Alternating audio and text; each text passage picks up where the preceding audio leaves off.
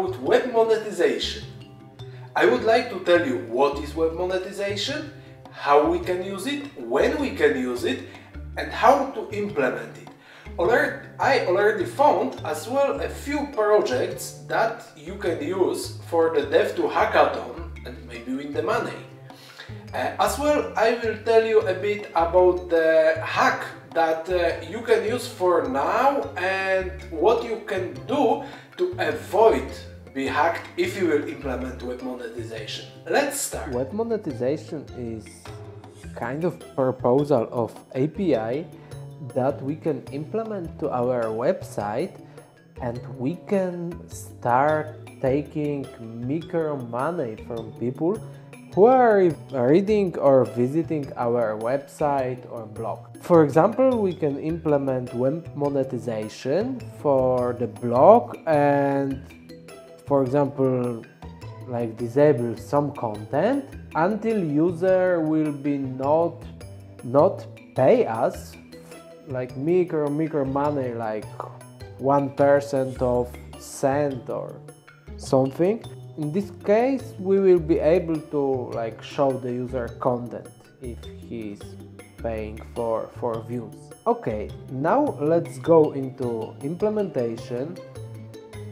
First of all, we need to install our project with Angular 9. We will use ng-CLI for that.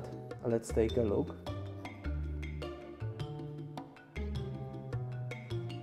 Fine, now we will implement our meta tag inside the index.html.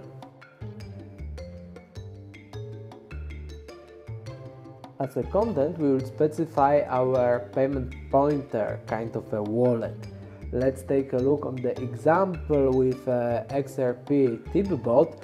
I logged in with a Twitter, so it will look something like this.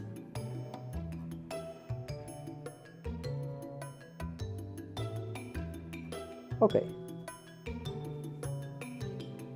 it's done. Now I would like to show you which package I will use. I installed Bulma CSS. I used just npm install Bulma and I implemented it in Angular JSON like this. So we will have access to all Bulma CSS files. Now we will create HTML template. It will be really simple.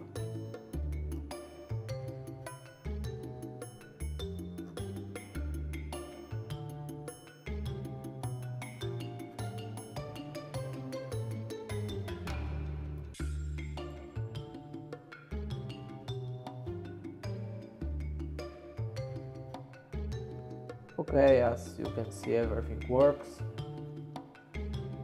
Now we need to hide the code. We will use ngIf. If it's not monetized, you can see we don't see the code, but we still don't know. We should be monetized to see something else. So now we will add box with notification. We need monetization. Let's take a look. So if we are not monetized, it will show. Now we will add one button more. It will be just for simulate. Now it doesn't work at all.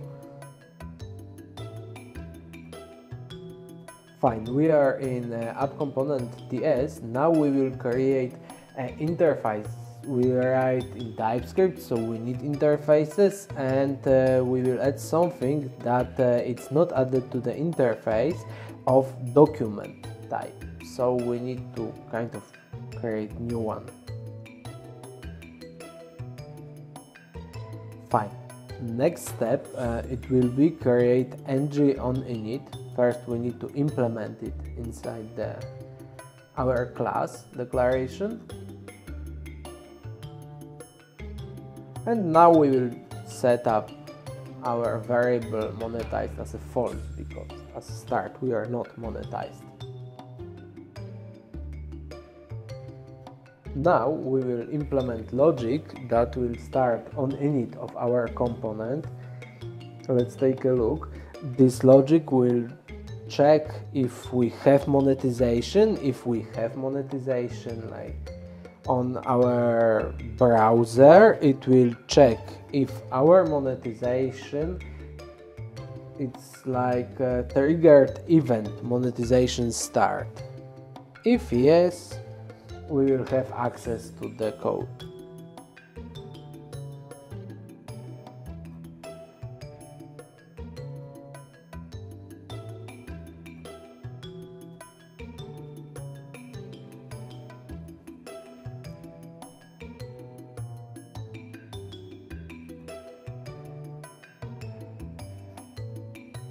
As the almost last step, we need to add something like kind of fake payment to trigger the event and simulate if we have monetization, so we will be able to see how the code works.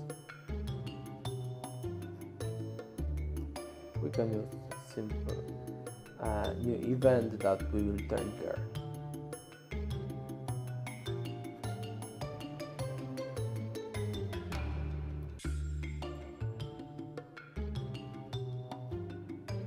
Let's test it. As you can see, we need to have like Chrome coil extension to make it work for now. And I would like to show you some hack that we can use. You see, if we will trigger this event from the console, anyway, we need not membership on the coil. For example, I have not, and I was able to unlock the content and trigger event. So I think it's a bit not 100% secure for now. Of course, I think contributors will upgrade that. Congratulations! Now you know how to use web monetization, what's that, and maybe you will have a way to use it in your project. As well, maybe you will be able to use our ideas for the project and go into hackathon. If you like the video, give us thumb up, subscribe our channel and leave a comment. See you in the next video. Bye!